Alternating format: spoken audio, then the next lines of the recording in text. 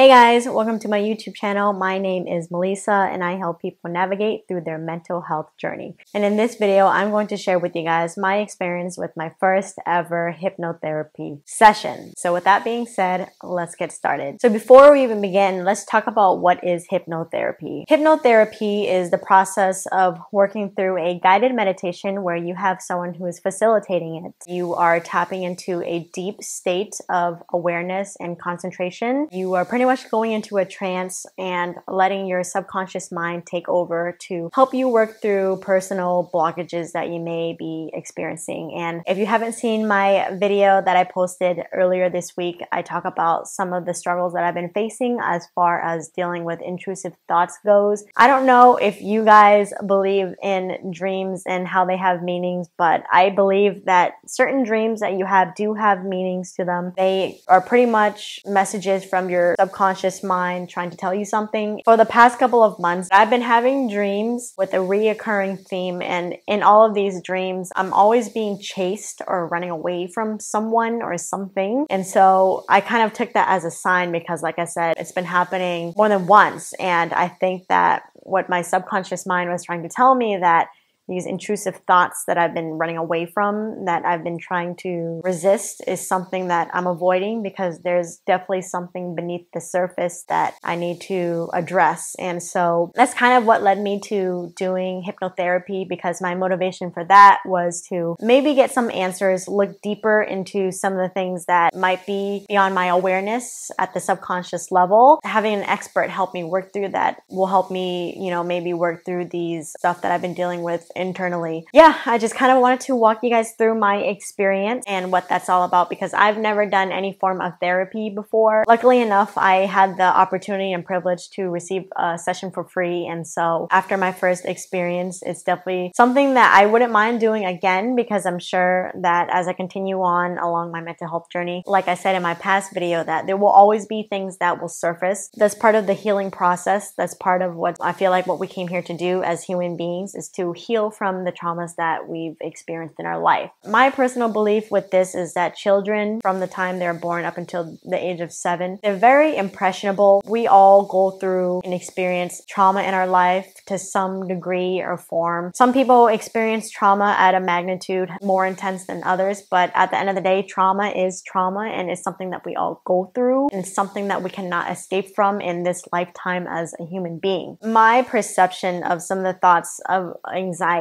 that I've been dealing with was maybe it had to do with this deeply rooted fear of abandonment. I was starting to believe that these symptoms that I've been experiencing is a sign from my subconscious mind that there's a childhood emotional trauma that I need to heal from, because it's something that I've been suppressing all these years, and it's manifesting itself in the form of intrusive thoughts. So let's go back to this session, this hypnotherapy session. Leading up to it, I was feeling very scared, feeling very fearful of what might have come up. Eleanor, who was the facilitator, she went through a series of questions, and I've never had to really sit down and think of, why do I feel this way? Where do you think this memory comes from? And it was hard for me, or difficult for me, to work through at first, because nothing was coming up. But I found that the more that I focused, there's many memories that surfaced that I didn't even think served as a connection to what I've been dealing with. Having her work me through that, I felt, wow, now I kind of want to know more. She guided me through this meditative trance, and as she was counting down, I felt a huge wave of energy. Maybe that was me tapping into that trance. And there was a lot of memories that came up, and there was certain experiences that I went through growing up that came up. There was 3 people that came up in my life. I don't want to get too much into it because my upbringing was very chaotic. That might be a can of worms that I don't want to open up now, but maybe in the future. But I will share some insights into what I got out of it. But yeah, there was 3 people that came up. My adopted grandmother, because my sister and I were adopted growing up, my adopted mom, and my younger self. I pretty much had to go back into my mind. If you ever seen movies of those scenes where people are in their mind and you see hallways with doors, and behind those doors are certain happy memories, and then some doors are unpleasant memories that you're afraid to go into. I'm sure there's a lot of movies that kind of show that. That's pretty much the process of what that looks like. So there was a lot of doors that I realized that I spent all these years suppressing. I had to pretty much relive the experiences, and instead of trying to shut down the emotions as it was coming up, is just allow myself to feel it, allow myself to experience it, and allow myself to express verbally or whatever way I needed to with these certain people that I had in my life, that I had a certain relationship with. And it was very emotional for me. There was a lot of tears that came up. Even kind of allowing myself to sit with that discomfort, I found a sense of healing in that. Near towards the end, I saw my younger self. There's a lot more that went into this, but I just want to highlight some of the biggest things that came from it. I saw my younger self. I saw myself as a 7-year-old. Oh my God, when you look at your younger self, you don't see yourself, you just see a child. And I felt intense compassion for my younger self. I felt love. And the number one word that came up in all of this experience was forgiveness. You have to forgive yourself, and you have to forgive the relationship and some of the ways that these people in your life had hurt you. And that was maybe something that took me a very long time to work towards. And so having to sit down and really forgive them and forgive my younger self for allowing that to happen to me, it felt really alleviating. It made me realize that a lot of the things that I experienced as a child, I took on a subconscious level, and it induced a certain behavior. Because one of the things that I've noticed within myself a lot over the years is I've always really